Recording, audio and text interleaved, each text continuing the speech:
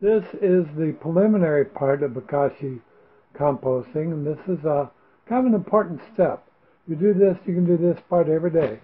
What you will need is a ice cream container or something with a nice sealable lid that'll hold a gallon. Gallon ice cream container is fine. Okay, we'll remove this one. We tend to like the square one. It's got a little nicer lid. Okay, now all you have to do is put a little layer of Bokashi in the bottom of your bucket.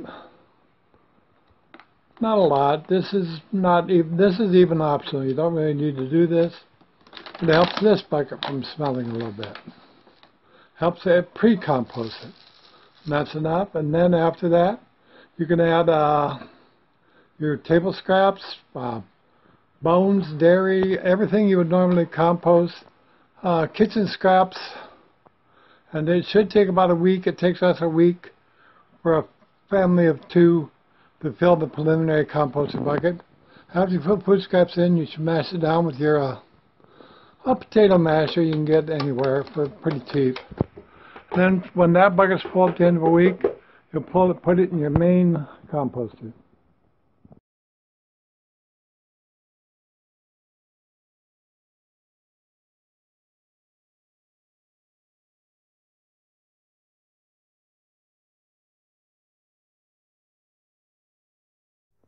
Okay, we're going to provide a link to another guy's video where we learned how to make this. This is a main fermenter. It's a 5-gallon bucket from a hardware store or wherever.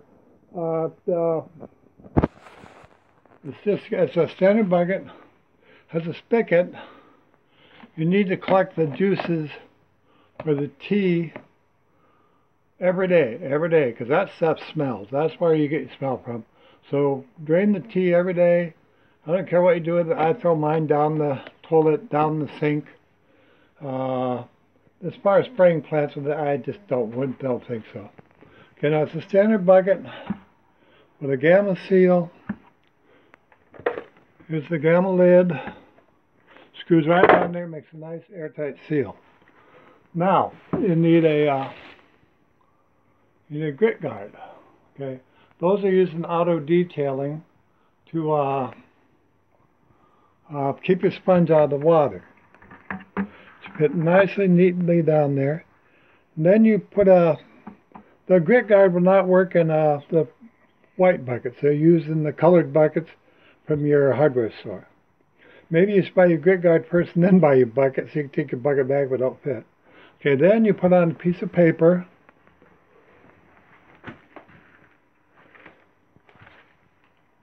That's to keep the Bokashi from falling down in. Then you put your your Bokashi, we'll go through all that, and your food scraps. And then you'll put on a weight, inner seal, made from a piece of cardboard and a plastic bag.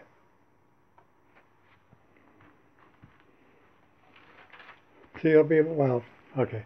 It'll end up looking like this. That's for an inner seal to make it a little bit more airtight.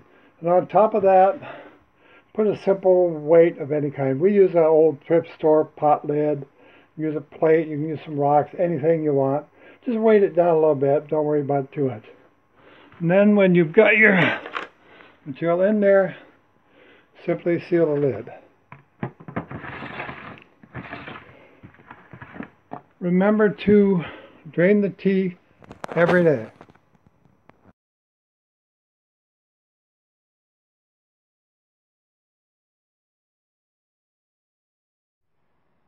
This is an ice cream bucket. We put our scraps in for a good week. We do this every Monday. You want to open the box of it has a good sealed lid.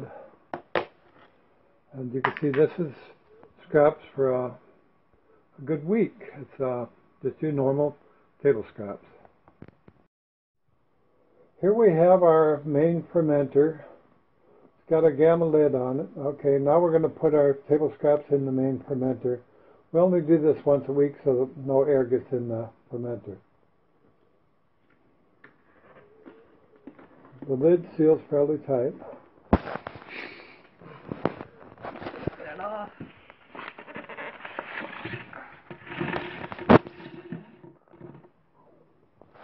Okay. In here we have a plate to hold it down,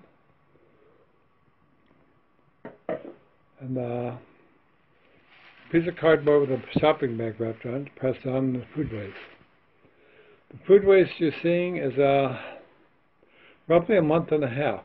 There is no smell, maybe a faint pickly odor, but no real smell.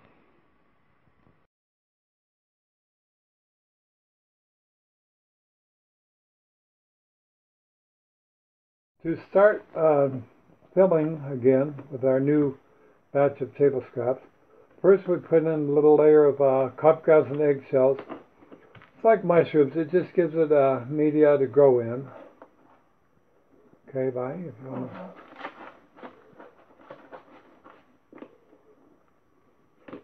Okay, it's just a little layer of coffee grounds and eggshell.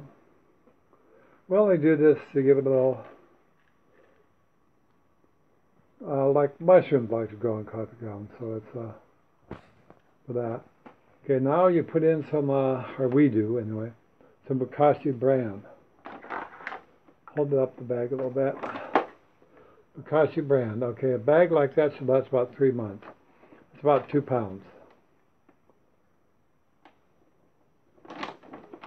Okay, you just need a little, nice little handful.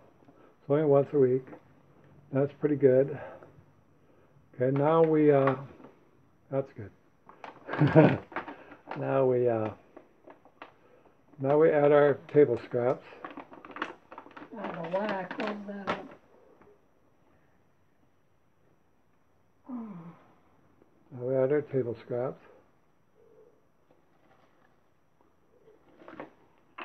That's a good week's worth. By adding a little Bokashi to our ice cream bucket, that doesn't smell either.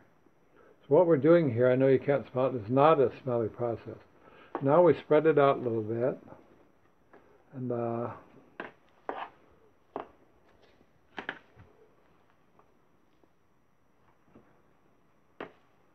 spread out a little bit, and we mash it down. Let's keep a lot of the air out.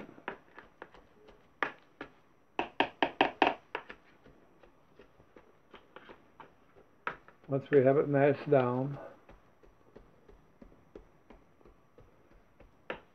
We even put cupcake paper in there. yeah, cupcake papers, there's some chicken bones, there's just a normal week's worth of stuff. There's a little meat scrap, I suppose, because we had some chicken.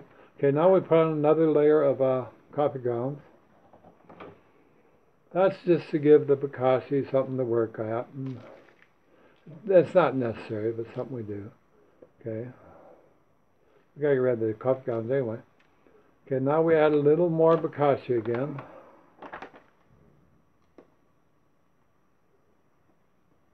The Bokashi brand, you can buy it or make your own. About 2 pounds will last you about 3 months under normal circumstances. Now, the Bokashi brand has a nice smell to it when it hits the coffee grounds. That smells, actually smells good. You would think it would stink. Okay, now we put our cardboard with our shopping bag on it again to create a somewhat airtight seal to give something rest on. Okay, we press that down. Press it down a little better. All around. Okay, yeah, that's it. Okay, and then we put our weight back on. We seal it back up again.